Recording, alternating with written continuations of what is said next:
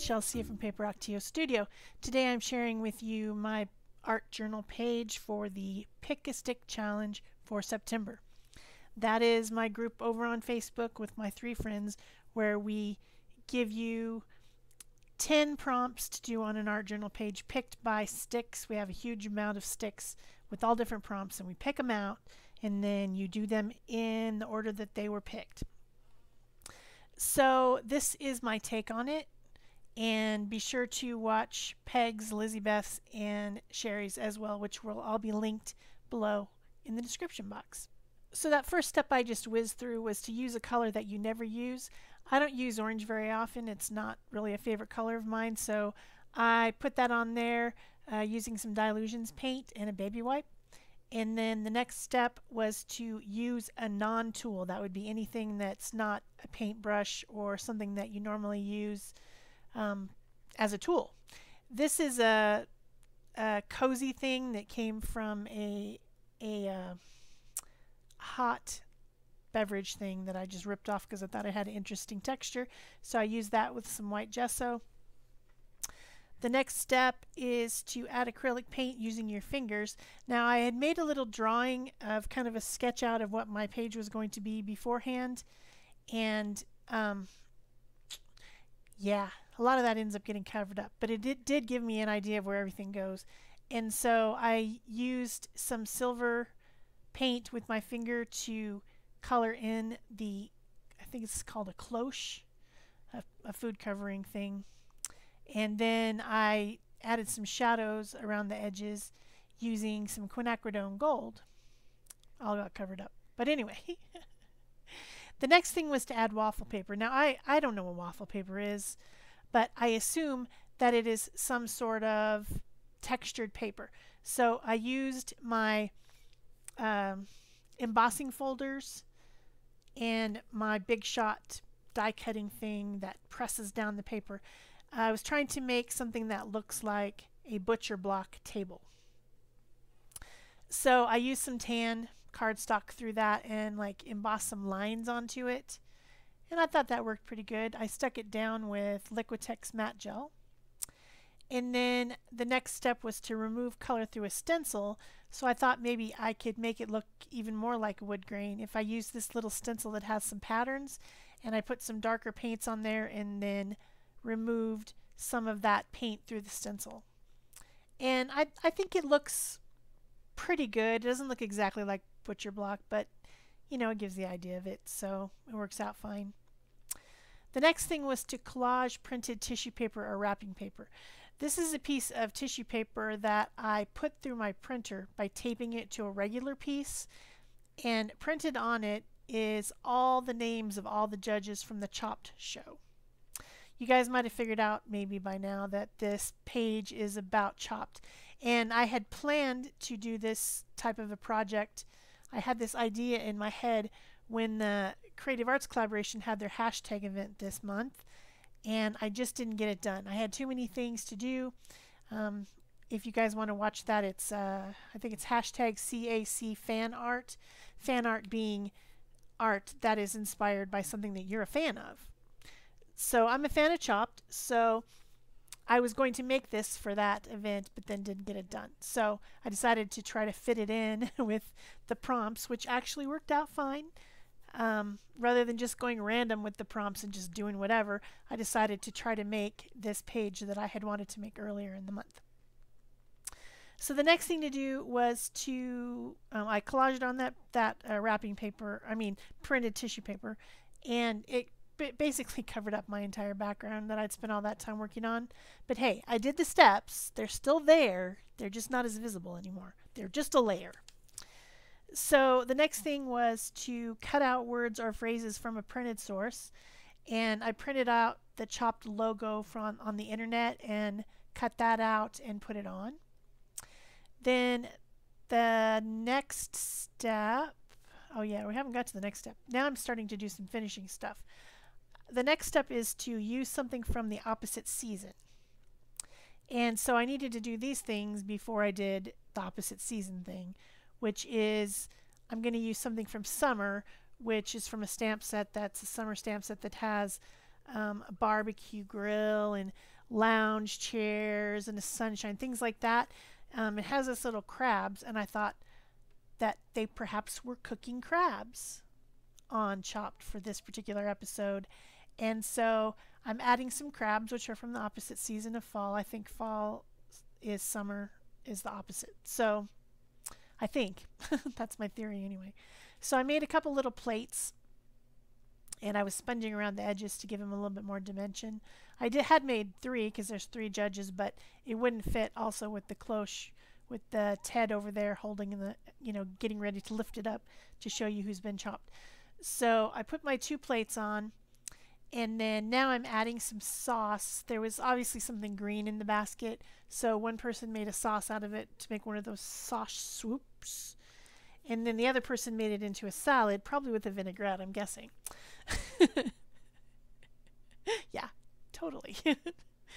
And then I just fussy cut out my crabs, and I put 2 of them on one plate and then 1 of them on another plate. So that's what the main course was some crabs. And the other judge was on the other side, and he already put his plate away, I guess. Okay, so the next step, what is the next step? Oh yeah, before I did that, when I printed this tissue paper through my printer, it got kind of jammed up, and some of the black ink smeared onto the paper a little bit, and I didn't want to print it again because it's just going to get jammed up again. I had to pull it out of there. I didn't tape it well enough, I guess, or something. So I'm just using a little bit of white gesso to cover up those inky splotches to make it look a little bit better before I do the next step, which is to use black gesso or paint to cover something up. And if you guys watch Chopped, you will notice if you look at the set that they've kind of got an Asian thing going on with those screens. And that's the reason that I put the tissue paper over the background, because I was thinking it was kind of like that rice paper on those screen things. So now I'm using the black gesso to cover up areas to make the frames of those screen things. I'm not sure. I want to say they're called shoto screens or something. Anyway, you know what I'm talking about. In Japanese architecture, they divide the rooms with those big screens, and the Chopped set has a lot of that type of a vibe going on. So I'm just using the masking tape to mask off areas and then to fill them in between to make the screens. So there you go. So now I need some contestants for my Chopped show, and so I'm sketching them onto another piece of mixed media paper. I didn't mention at the beginning that this book that I'm using has Canson mixed media paper in it, and I've been ripping it out of the book and using it for all my pick a stick challenges and my mission inspiration pages. And then I'm going to ring bind the whole thing when the entire year of those 2 challenges ends. I'm going to ring bind it into a book for the whole year. So that is my plan. So I just ripped out another piece of paper from the book, and I'm drawing with my soft graphite pencil and drawing a few little characters, and then I'm cutting them out and placing them onto the page. I didn't want to draw them right onto the page because they have those big black stripes and just, too much stuff. So I decided to collage them on. So I'm drawing them and then cutting them out. I probably should have put the black illustration marker on it before I cut them out. That would have been logical, except the next step, step 10, is to add black marker. So I put them onto the page, glued them down, and then added the black marker because, yeah, trying to get my idea to fit into the steps for this month. Not as easy as you would think. I also drew Ted's arm and hand, and I'm going to attach that as well. He's about ready to lift it up, to lift up the cloche to show the person who's been chopped in the entree round. Because there's 3 of them. If there was 4, it would have been the appetizer round. But I don't think they would have given little crabs for the appetizer round, so that the entree round makes more sense. So after I've drawn everything, trimmed them out, trimmed their legs off so that it looks as if they're standing in front of the table. You know, don't see their legs and feet. Then I'm going to attach them using the Liquitex matte gel. I'm trying not to get the matte gel on the top parts, but just to put it on the back as if it's glue, because I know that when I go to color, if I use a water-soluble medium, which I do plan to, that I will have problems going over that matte medium because it seals everything in. So the solution might have been to completely make my characters on a separate piece of paper, color them, put the black marker on, the whole thing on, and then cut them out, and then put them on the page, which is what I would have done had we not had this step 10 add black marker or pen. So you see where I'm going there? I'm making my process fit into the steps instead of just doing the steps. Normally the steps are to inspire you to, you know, think of something outside of the box. But in this case, I'm forcing the steps to behave, and I'm forcing them to go with the idea that I wanted to do.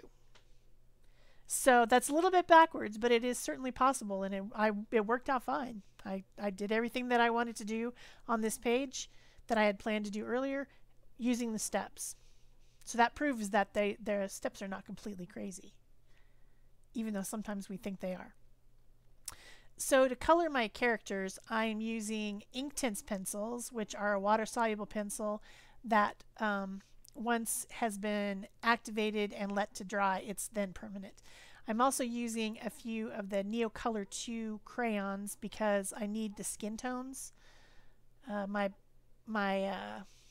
Inktense pencils don't really have a lot of skin tones, so I'm using a few of my Neocolors. I've also got some white acrylic paint, and I'm dipping my brush into that, and it helps me blend whatever water-soluble medium that I'm using, and also makes it sealed after the fact. So, and also I can do highlights with it a little bit. So I tend, when I'm doing faces, I tend to use the Neocolors and then the white acrylic paint and my water barrel brush, which is a brush that has water in the barrel. So I'm just coloring. My people are very different characters.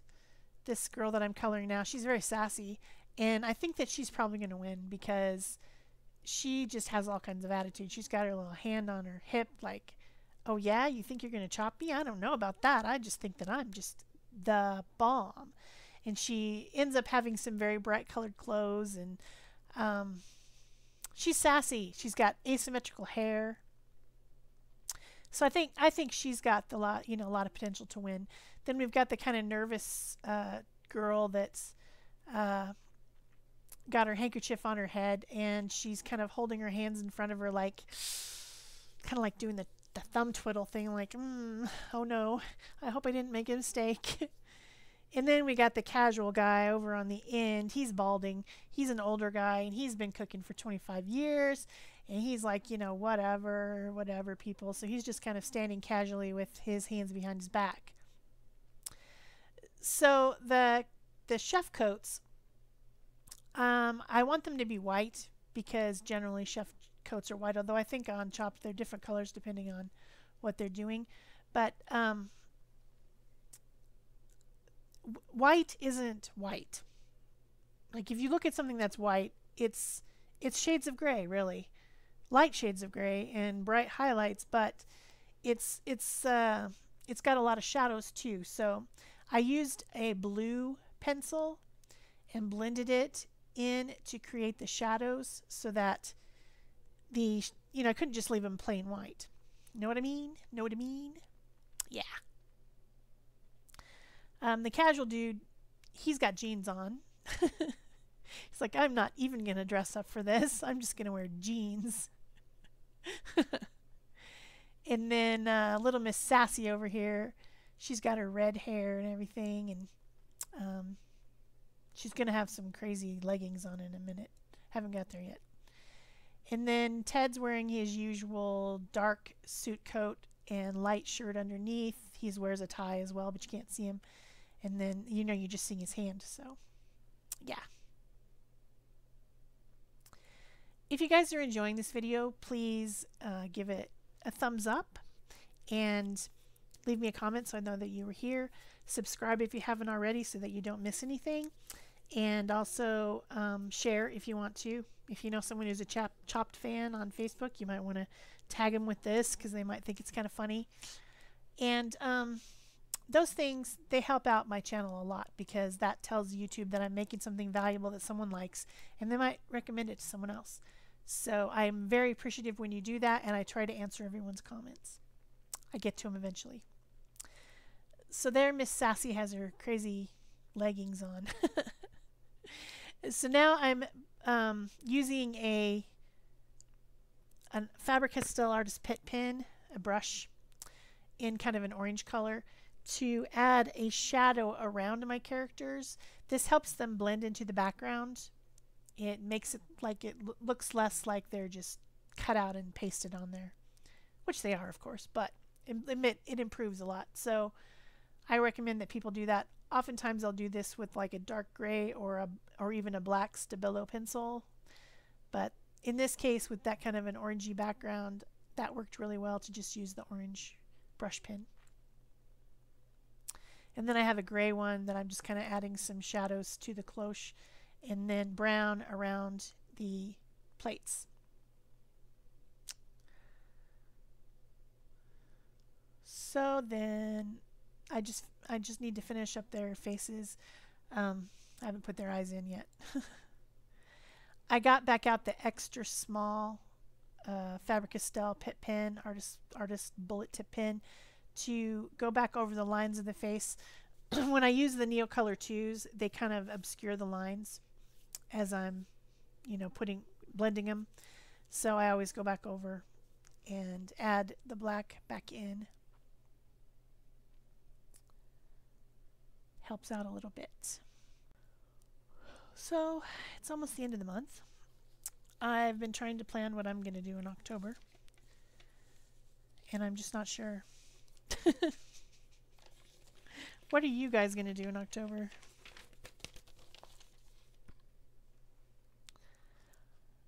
There is one big long month challenge thing that I might do or I might not. I'm kind of iffy on it. It's called Inktober, and it's where you make an ink drawing every day and post it. But I don't know if I'm going to do it yet or not. I don't like drawing in ink. I like drawing in pencil and then going over it in ink. So pencil makes me happier because I can, of course, you know, erase it if I have to. So once all my characters are complete, I'm just kind of doing some touch up. I brought that silver paint back out and silvered back up the cloche because it was getting a little bit banged up.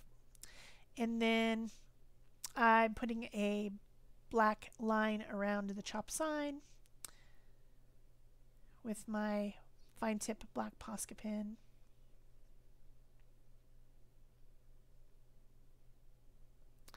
And then where I pulled the tape off up at the top, it's the tape didn't stick down well up there, and it looks messy, so I end up cleaning that up as well. And of course I put on some words. If your dish doesn't cut it, you will be chopped. So I hope all your dishes are cutting it, and I hope everyone's having a good fall. And I think that's it for me. Thanks. Bye-bye.